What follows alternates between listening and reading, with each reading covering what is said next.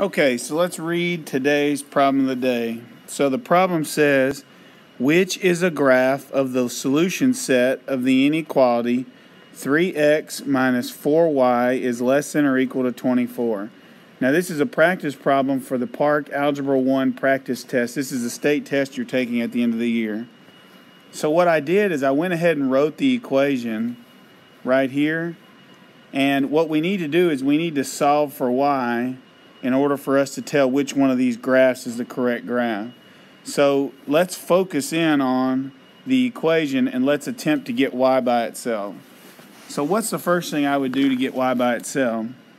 I would subtract 3x from both sides like this.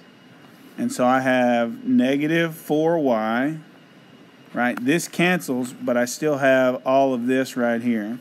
Negative 4y is less than or equal to negative 3x plus 24.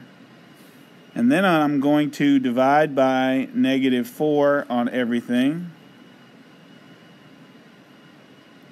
And so I have y. Now, notice, this is where they'll get you on these problems. I divided by a negative on both sides, so what happens to the inequality? I'm going to flip it. So I have y is greater than or equal to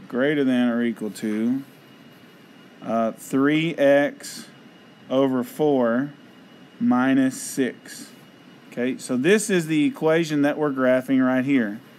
Now notice that it's a greater than symbol. It's a greater than symbol. Since it's greater than, it should be shaded above. So let's look. Which one of these are not shaded above? Well, this one, D, is shaded below, so it is not D. Okay, and B is shaded below, so it is not B. So our choices are A or C.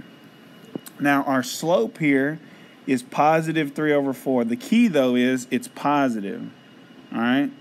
So the graph, since the slope is positive, the graph should be going upward like this. From left to right, it should be going up. And the y-intercept is negative 6. Well, you can see that, let me zoom in on it. A, its graph is going down, and its y-intercept is positive 6. So it cannot be A.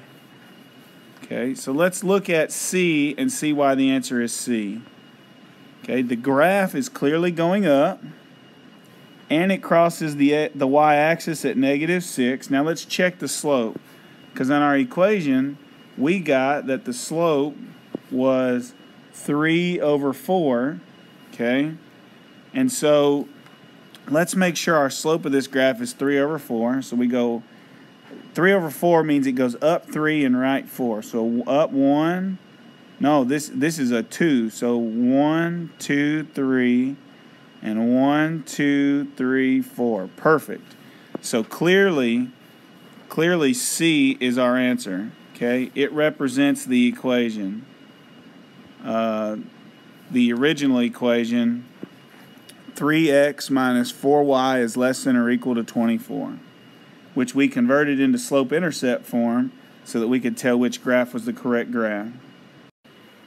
Now remember, each day when you're done with the problem, your job is to get on Khan Academy, to go ahead and log in, okay? Khan Academy. So make sure you go on and log in.